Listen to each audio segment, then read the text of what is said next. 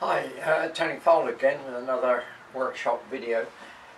This time we're going to see how I made what's called a cylindrical square out of the tailstock spindle from a large lathe that had been scrapped. So what is a cylindrical square? Well, basically it's a very accurately ground cylinder. So what do we use a cylindrical square for? It's another measuring device that we use in conjunction with a surface plate normally in order to test the squareness of some object that we're inspecting. For instance, I've just got this block of steel here. I could bring that up to the square, have some light behind or a light wall like this, and by looking here, if you can see a gap, basically it's telling you that this is not square. I can see quite a gap there, so I know that that's not square to the ends. We could of course also use just a regular square like this, but one of the problems with a normal square is that you may be out a little bit in this direction and that may give you a false reading. A cylinder like this, it just has one line of contact which you know is at right angles to the surface. You might say, why don't I just use the tailstock spindle as it is? Well, the thing was, when I checked it over the working length, it was approximately half a thou out of parallel, but not just in a tapered way. There were areas like here was high, here was high, this was low, right in the middle here was low, by a few tenths, but that's important if you want to measure. So what this video shows basically is how I lapped this and then checked the end for squareness. Well, looking through the scrap box, I found this old bearing housing which has got a bore of 50 millimeters in here, and this spindle happened to be 54 millimeters. So I could see if I could bore this out just a couple of millimeters on a radius and then split it through here, I could turn this into a lap which I could use to true this spindle, and a large part of this video shows how I turned this into a lap and how I used it to lap the spindle, and then later how I actually checked if this spindle was true or not. So let's get on with it. Time to bore the old bearing housing out a few millimeters to suit the shaft.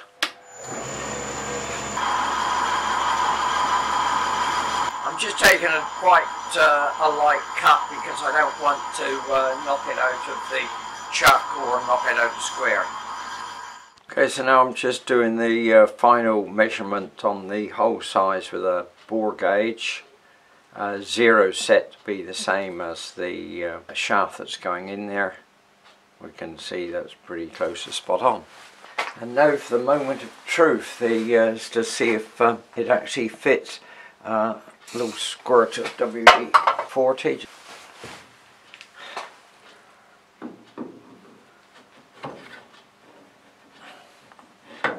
There we go, it slides in beautifully, pushing up and down, and you can see absolute minimum movement.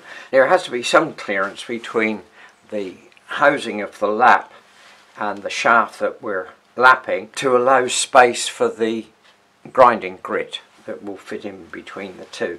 But I think that's about right. This housing is going to be split along here with some clamp bolts, so there will be a certain amount of movement available to take up the size of the grit, and then as this is lapped down, if necessary, I'll be able to just tighten the clamp a little bit.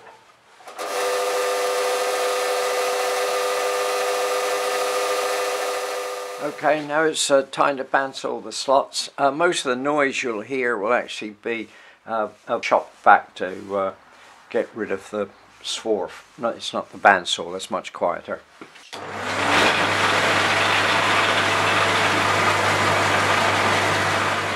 Well, I cut at the main slot here, which is to enable me to tighten up when I put some couple of clamping bolts through, that'll go. When this was joined, this was a fairly solid piece along here because it was quite thick, and so it would have been impossible to have clamped up easily. What I've done, in addition to this main clamping where the screws go in, I've also put between the centre bore and these hollow passages, between each one I've sawn a slot. The strength is basically all in this outer ring rather than in the combination of the inner ring separated by this amount, which made it very, very stiff. You can see that just my hand pressure I can clamp up quite easily, so that will enable me to adjust for size when doing the lapping. Also, these grooves will give a little reservoir and outlet for some of the grit. If there's excess grit, there's somewhere for it to go. And well, here we are. It's all set up now to start doing the lapping. With the slot in here, that enabled me to spread this a little bit to start with, so you can see it's quite loose at the moment. So I'll charge this with abrasive grit and see how it goes, and gradually tighten up the fit on the shaft with these clamp bolts. I've put this lever on, and there were already some holes drilled and tapped in the bottom, which was quite convenient, so that gives me something to hold it with, to take the torque of the grinding and to enable me to move it up and down. So the next stage is to add some grinding paste and see how we get on. Okay, I'm doing a little bit of lapping now.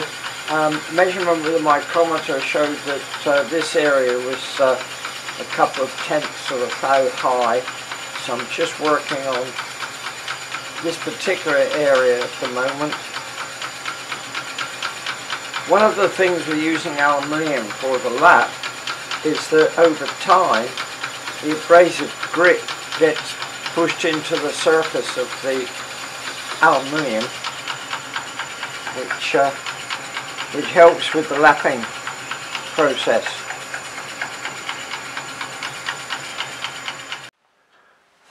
Okay, well, I've stopped lapping for the moment. I've cleaned the lapping compound off the spindle, so well, it just looks like it's a little bit high in this region, just a couple of tenths. We'll have another session and see if we can reduce this. I'm just working away on this high area. Apply a little bit more pressure to it.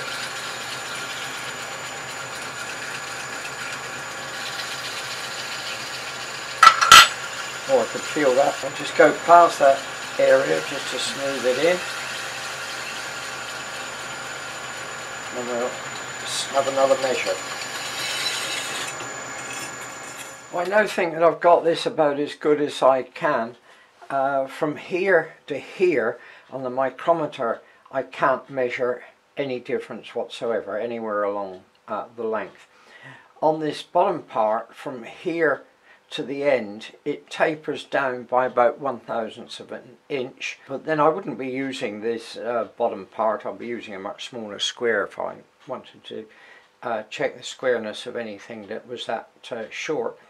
At the other end, again, that tapers down probably by about 1/2 thou here. So it's just a question that from the bottom to the top is my usable length, missing out on this lower part. So what I'll probably do is, with a grinding wheel, I'll probably cut it off about here, which will make it short and a little bit more stable on the surface plate as well. This will give me a cylindrical square of the length that's quite usable. Here it is after the lapping. I'm now pretty satisfied that between where I've put this mark and about here, very, very close to parallel. On a micrometer that I can read to tenths, I can't detect any difference in diameter anywhere along there. But there's one very important thing that's left. What about whether the base is square to the axis of this diameter or not? Well, there are several ways of checking that depending on what facilities you have. Here I've got a square which I know is pretty true, but even if it was a little bit out, we could still check the squareness of this. Because this started life as the spindle in a tailstock of a lathe, it's got some unwanted features in it. For instance, these grooves here were for oiling, and on the other side, 180 degrees away, there's a keyway which was to stop this rotating in the tailstock. But at right angles to that, this face and the face at the back, it's fine for what I want to use it for. So as long as I just use these two faces, and that's not a hardship to tell where they are because they're at right angles to this keyway, so I just need to check these two faces. Now you can probably see there's a little bit of light shining through. I've got a bright light shining onto the white wall at the back, and I've got a bit of white paper on the surface plate here. Well, if I move this right up close, if it's dead square to the angle plate itself, then I'll see no light coming through there. Now I don't think you can see this on the video, but I can, by lining up by eye, you can see extremely small gaps, and the only gap that I can detect is in this lower part, which I knew was small. But what if the square wasn't square to the table? All this is telling me is that this has the same squareness as this, which may be out a bit. But if I rotate that, then this is true. If the cylinder was true to the base itself, then whether this square was out or not, I should still see the same amount of light, or no light in this case. And again, I can't see any light through here, just this bit at the bottom. It tapers down to about 1/1000th of an inch too small. It looks like this is pretty true, at least as true as I can measure it with a surface plate and an angle plate. Let's just, for interest's sake, tip it upside down and check. I can see some light in this region, generally tapering off to no light coming through here. So in other words, the cylinder's touching near the top, but it's not touching down near the bottom. Now if I rotate that again by 180 degrees and then put it in, then what I see in this case is I can see some light at the top, and it's touching down the bottom. So that indicates that the top surface is not square to the axis of this cylinder.